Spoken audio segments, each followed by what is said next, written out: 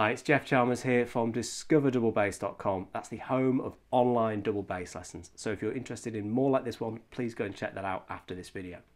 Now, today I'm going to be answering a question from one of the members of the Discover Double Bass study group, which is a sort of support group for people who've bought one of the courses on the website. And Sid was asking me about the balance of the bass and a problem he was having with the bass going this way that was affecting the way that he used arm weight. So what I'm going to do is answer Sid's question and really explore this whole issue of the balance of the bass and how it comes to rest against you, and really troubleshoot any problems that you might be having. So let's get into it now. The problem that Sid was having is a fairly common one, and it's that the bass feels like it wants to go past you to your left.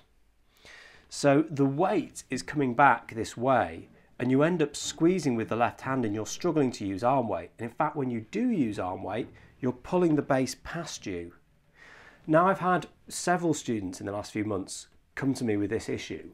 And I think that there's a bit of a problem going on, which I maybe didn't address in some of my other posture lessons. So I'd like to clarify that here.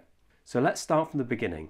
The bass should be vertical, grab hold of the neck heel, and allow the instrument to come back towards you, as we've discussed in my posture lesson on YouTube and in the beginner's course, which is gives you a bit more detail on this. But anyway, the bass is coming back towards you, it's leading into you.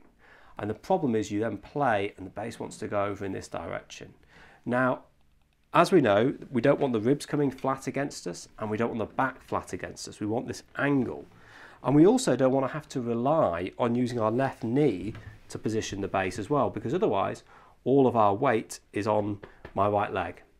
So what we need to do is adjust the angle so the scroll is pointing towards my head. So I'd like you to try and stand like this. And the reason is that I feel that the problems that I've been seeing students having are related to the bass being slightly too forward on like this and the weight naturally wanting to go in this direction, so it falls away. What I'd like you to do is position it slightly further across this way, and so it points kind of above my head or over my right shoulder.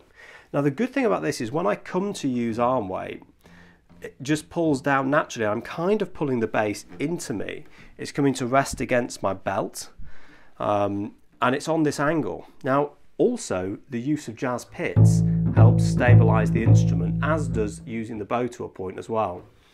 But just really make sure that the angle that your scroll is pointing at is sort of towards your head and past it, and try and get used to the balance point like I am now. I'm not having to support it, I just correct it as needed. And then when I'm playing, I'm not having any tension in my arm.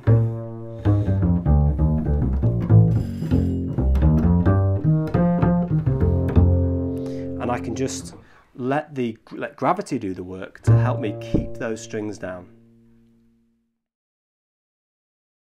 So it was just a really quick lesson today. I wanted to outline this problem in case you are having the issue yourself. If you want more information on posture, there's a really comprehensive set of lessons within my beginner's course, and there's also a lesson on YouTube that you can check out for free as well. Plus, any questions, you can join the conversation in the comments below this video and I'll get back to you and help out if I can. So best of luck with your practice, and I'll see you in the next lesson.